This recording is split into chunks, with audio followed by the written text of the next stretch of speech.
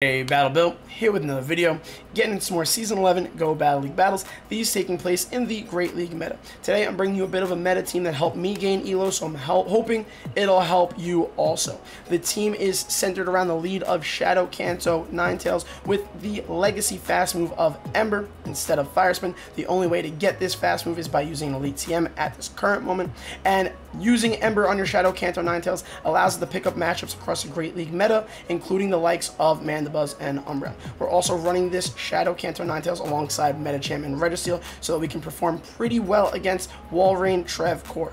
All three of our mons do very well against Walrein. Shadow Kanto Ninetales performs very well against Trev, and even Registeel doesn't have that bad of a matchup against Trev, and the Medicham, of course, has the worst matchup, but at least has Ice Punch.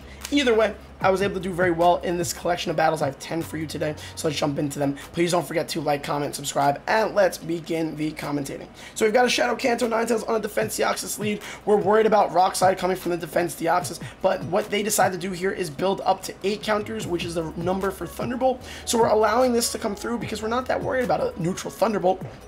We also assume that Defense Deoxys, because they're so thick, won't shield, so we go for the big move there, but unfortunately the big move does get shielded there, so we then swap into our Medicham. We should have went into Registeel here just because of the fact that Registeel has a much better matchup against Defense Deoxys than Medicham does, or at least a better one. The Medicham Defense Deoxys matchup is weird, but this still works itself out because they come in with an Alolan Ninetales, and we've lured it out so we can then farm the heck out of it considering the situation. So we're going to come back in with our Kanto Ninetales to beat up on its sister version in the Alola region, and they're forced to throw a charge move there because they cannot charm us down. So then we come in with an even harder counter of Registeel on their Alola Ninetales, and we're able to lock on farm their Mon completely down, fully expecting the Defense Deoxys to come back in. We don't want them to get off any moves at their current attack level. We want to make sure they're debuffed, so if they decide to throw a Thunderbolt, it will do even less damage. They then shielded that, and they come in with a Walrein. We already have a 2-shield advantage. Them shielding that Defense Deoxys really kind of told us that they were really weak in the back to Registeel. In fact, they were.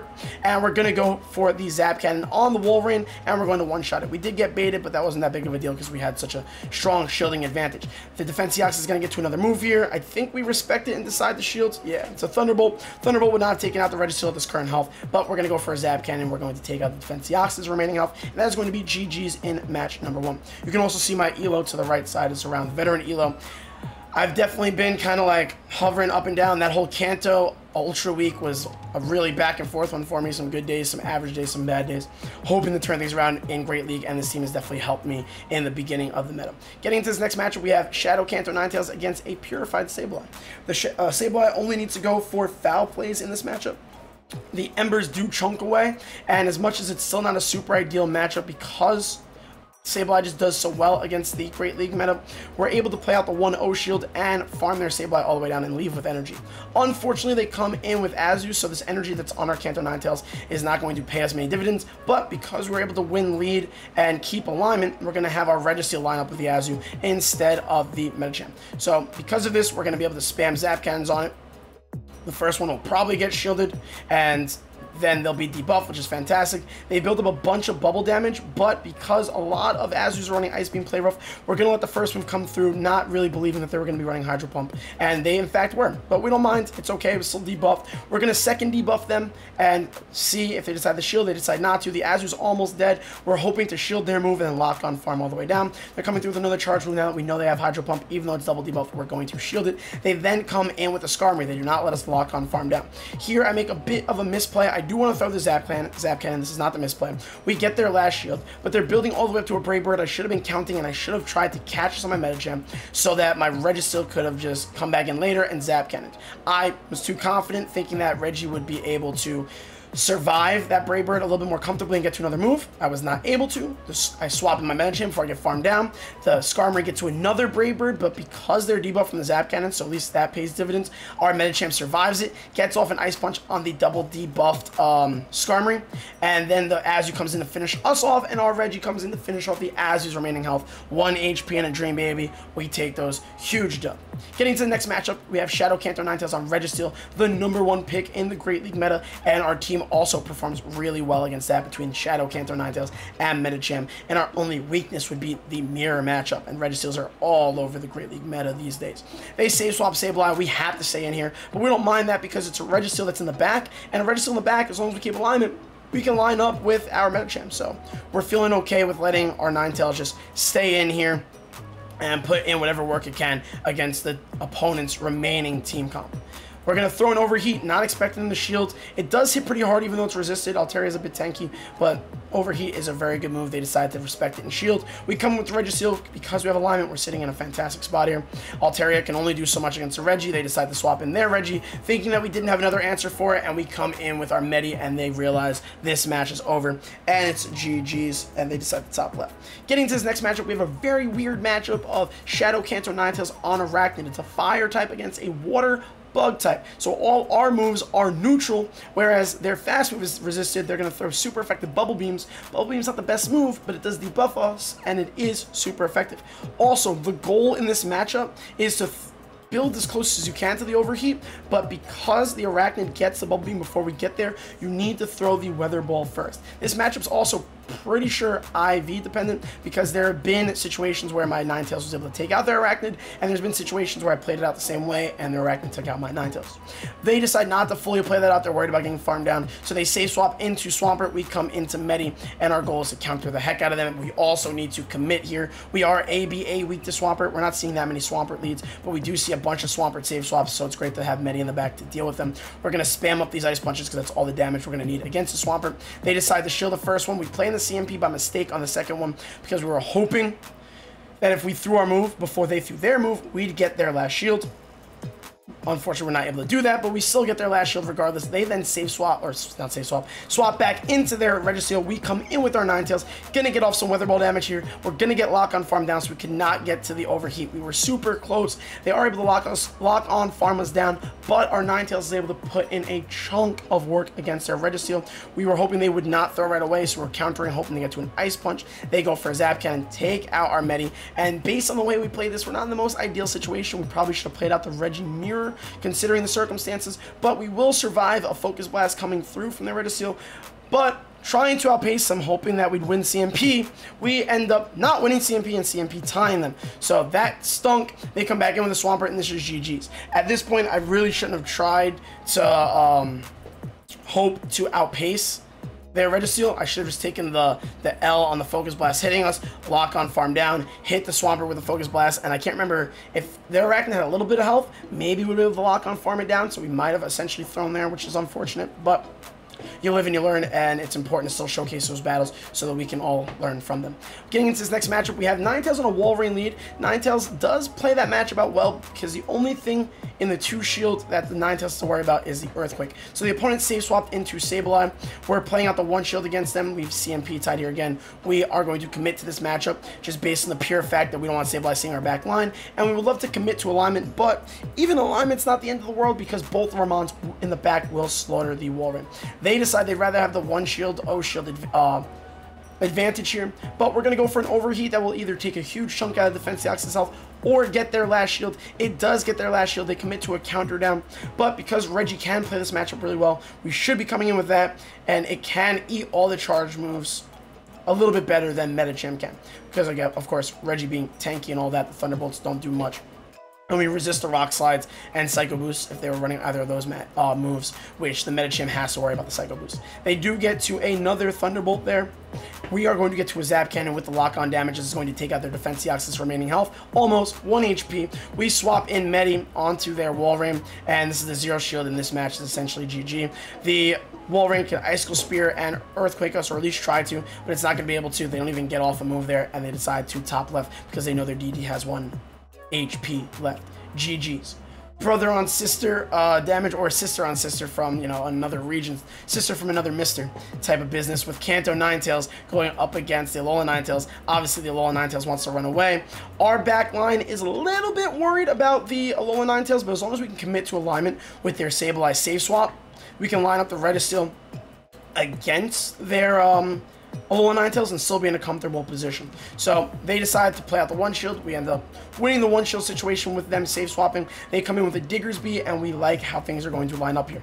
They're going to get a bunch of farm on us, but because they're getting so greedy, our Kanto Ninetales is able to get to an overheat. Would have been a big boom, but we get their final shield, which is still huge. They're going to commit to a farm down, but we have Medi that's going to still hard counter the Diggersby. We still have a shield. Even if they EQ us, we can tank one. We can also shield one. We just want to make sure we don't get baited. Them getting to a fire punch and double EQ is not super likely, and we're fully expecting them to swap. But because of the fact that they had not gotten off the second Earthquake, we try to play that in the CMP, and it works itself out. So they're going to get to an EQ after we land the Ice Punch. Their Diggersby is plenty low enough that our Registeel can handle the rest of this matchup, and it's GG. Now it all depends on how the opponent decides they want to play it out, and they decide to top left again. So what I really liked about this team is that we could win leads, force a save swap, and then this team was still pretty comfortable against our opponent's save swaps to win out these matchups.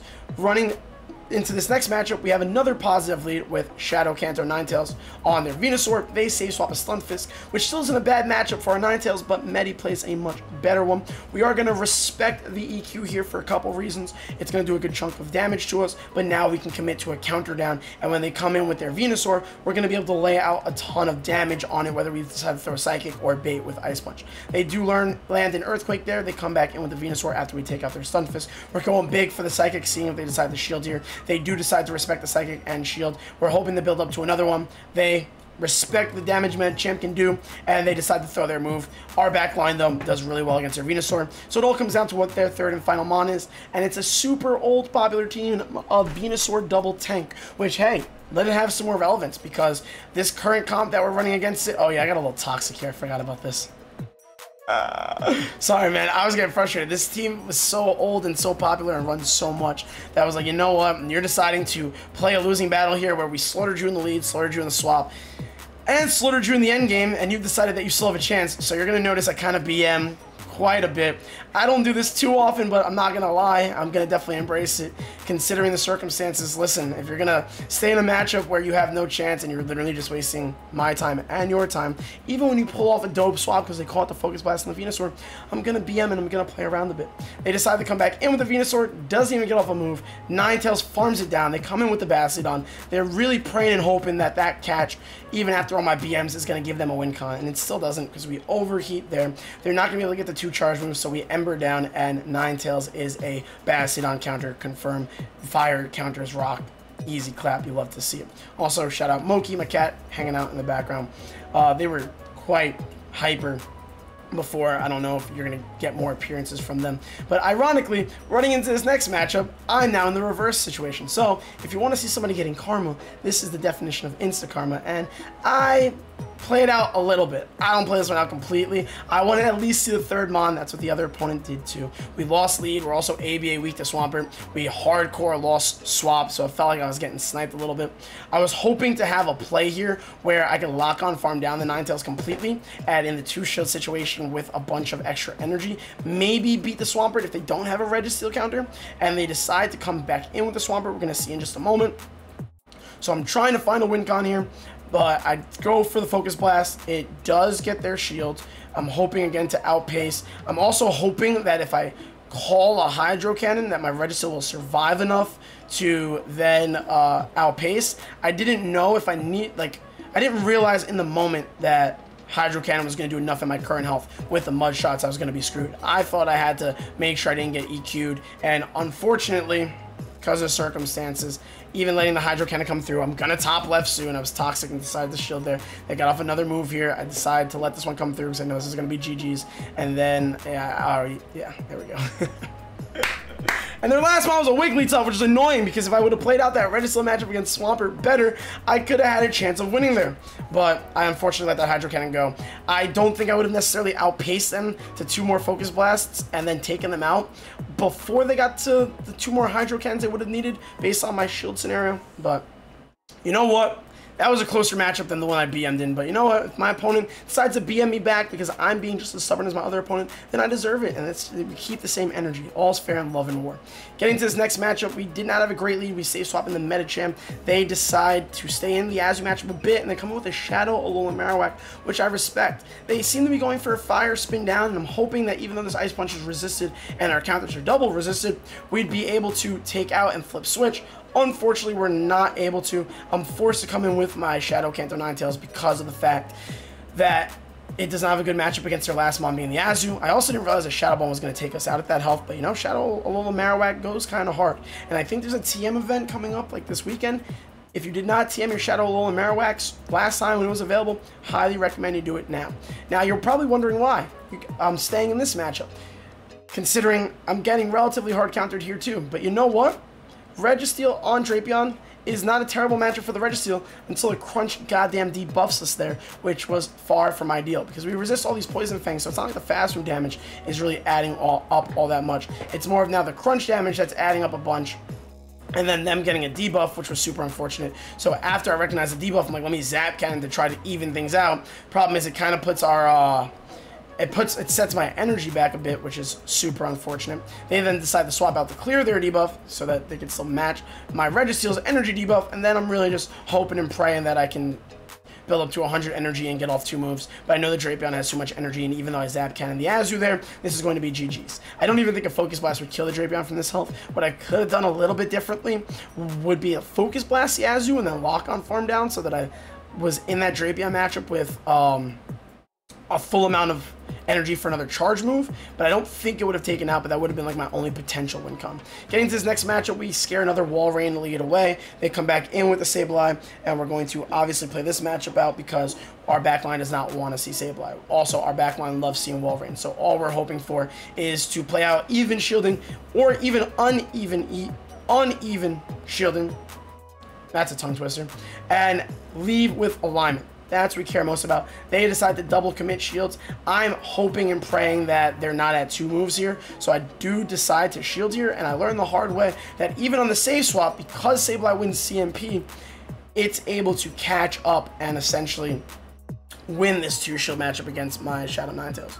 But then we come in with Medi, and because their Sableye is lacking energy because they had to throw right away, this is not the worst case scenario for us. Medi was able to farm down without taking much damage. They come in with a Shadow Drapion, which is not a bad matchup for our meta champ.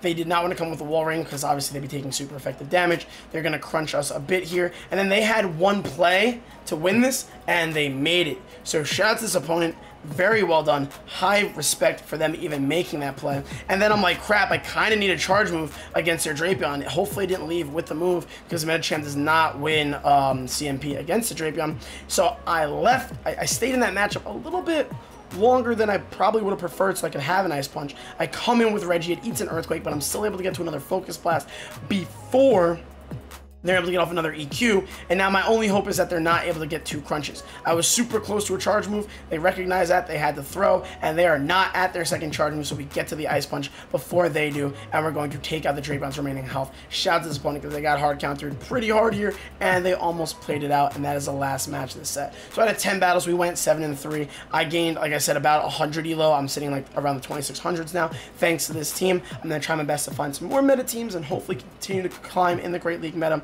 and hopefully not have another bad week like I did during the Ultra and Kanto time. But please, send me your battles. I'm open to Great League content and Mass League content during this week because I think we had enough for the Ultra League last week.